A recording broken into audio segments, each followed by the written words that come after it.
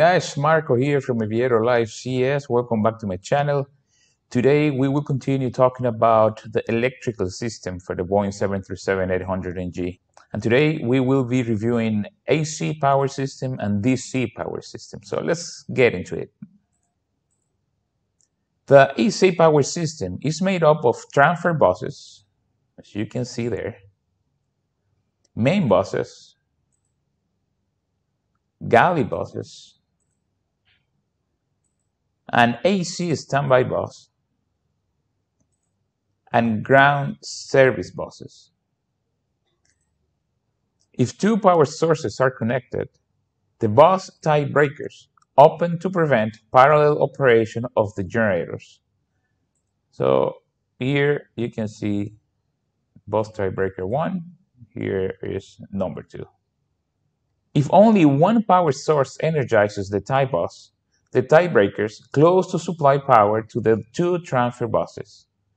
The sources of AC power are ground power, the APU generator, and the engine-driven IDGs. These annunciator lights tell you about transfer bus status.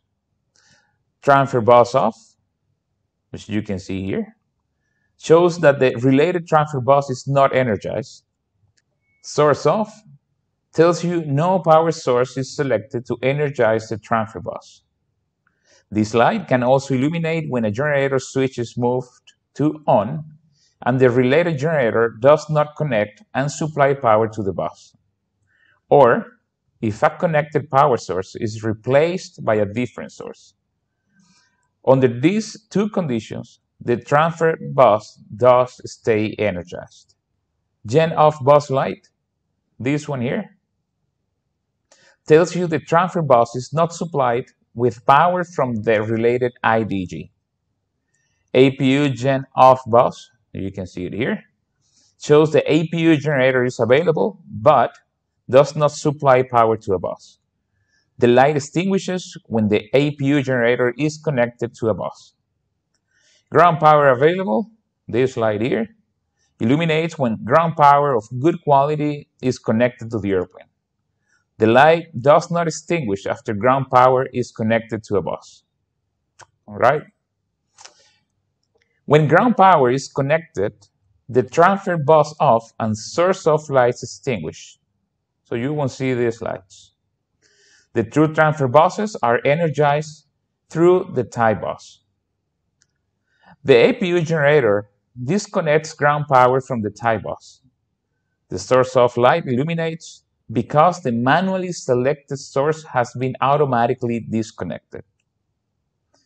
When engine 2 gen is selected to on, the gen off bus light extinguishes and the bus tie breaker opens. The number 2 IDG supplies power to transfer bus 2. When an IDG supplies power to one transfer bus, the other continues to be energized by the APU generator or ground power if it is connected to the system. The APU generator or ground power can energize one or two transfer buses, but they cannot be connected to any part of the electrical system at the same time. When engine number 1 is running and the gen switch is set to on, the number 1 IDG supplies power to transfer bus 1. The APU gen off bus light illuminates because the APU generator is no longer connected to a bus. The AC electrical meters show voltage, which you can see here, voltage, frequency, and amperage of the source selected by the AC meter selector. Remember this one here. The galley power switch controls the power to the galley buses. It is normally set to on during pre-flight.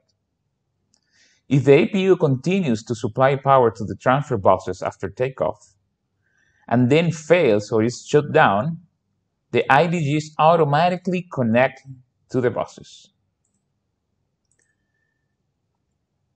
The automatic generator online feature is available only in flight, only one time per flight, and only under these conditions.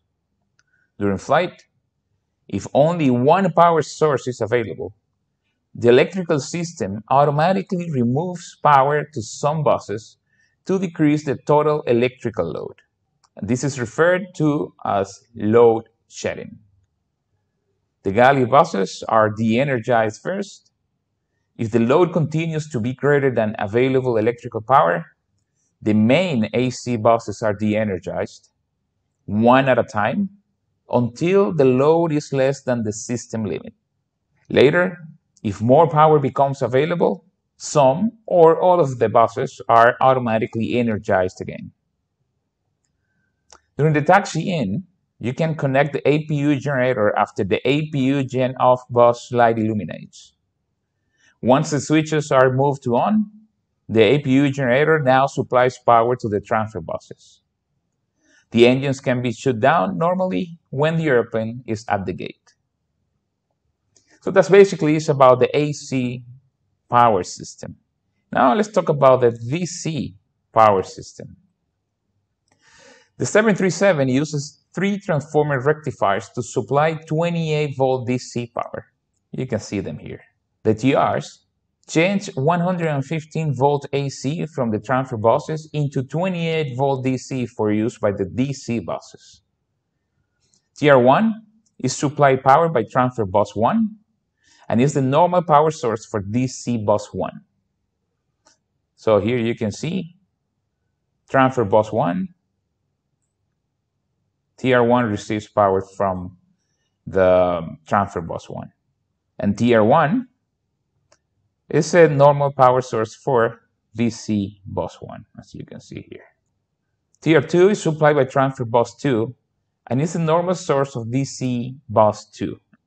Again, you can see transfer bus 2 here, and TR2 is connected to the transfer bus.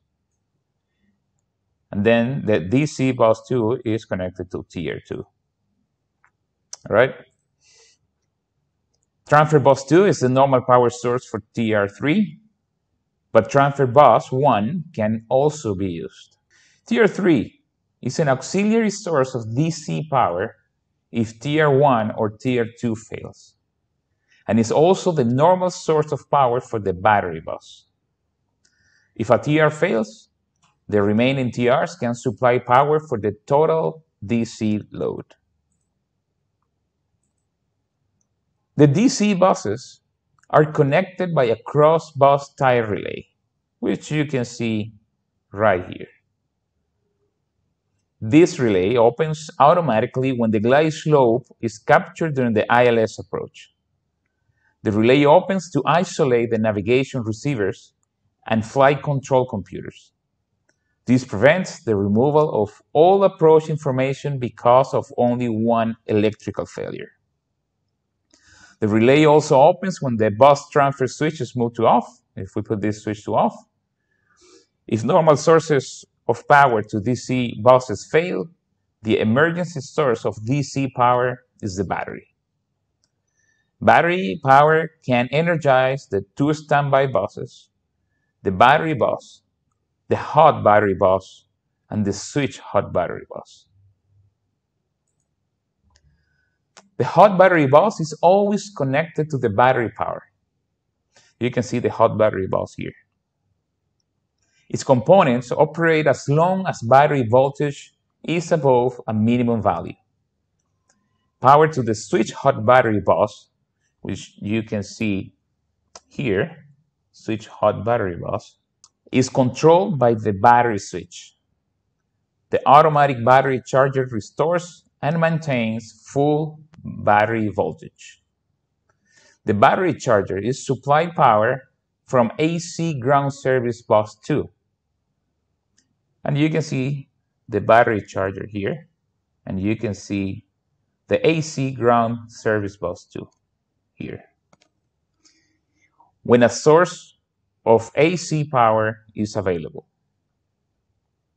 The controls and indicators for the DC system are on the AC and DC metering panel. The DC electrical meters show voltage and amperage of the source selected by the DC meter selector. So you can see here, this is the VC meter selector. And it's, again, it shows voltage and amperage. The maintenance switch here is used by maintenance personnel to do electrical system tests. So guys, with this, we finished part 2 of the electrical system. I hope you liked this video. If you did, please give me a thumbs up. And if you are not subscribed to my channel yet, please do it now. Again, if you think these videos could be useful for somebody else, please share them. And that's going to help me a lot to grow the channel. Next week, we will continue reviewing the electrical system, guys. Until then, please take care and hope to see you soon.